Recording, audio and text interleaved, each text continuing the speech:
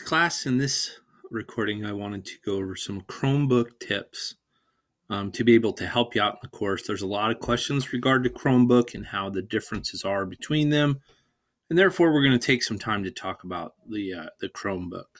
So we're going to go ahead and open up our course room, right? It's the same way. You click on Google. That's the browser that I have. Type in learn.anacorted.com, and you go to the course.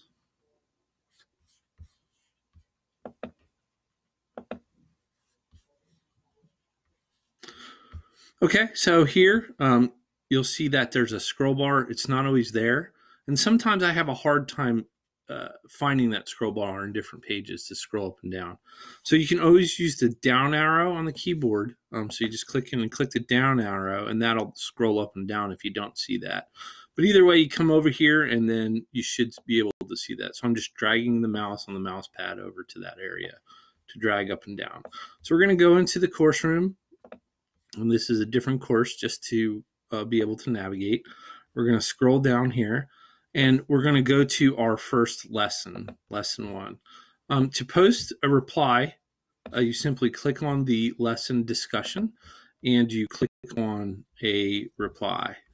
So you'll see the area here, and you just click that reply button. So we're going to go ahead and click reply. A box opens up, and we're able to type in this box. If we wanted to, so I just type, greetings, students. You'll have the same thing. You type your message. You click on this button if you want to insert an image. You find the image. And over here is the areas that you'll select to find your image. Now on a Chromebook, you don't save your files to the Chromebook. You save it to a Google Drive. So when you upload your file, when you choose your file, you can upload it from your Google Drive, right? And this goes to your Google Drive, and that's where your items are saved at. Now, in this particular incident, I'm talking about uploading a file, but we want to do a picture. It's a little bit different, and I'll go over that in the next tip.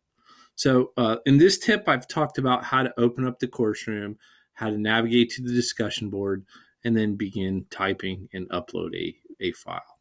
All right, thanks. I'll get your next tip out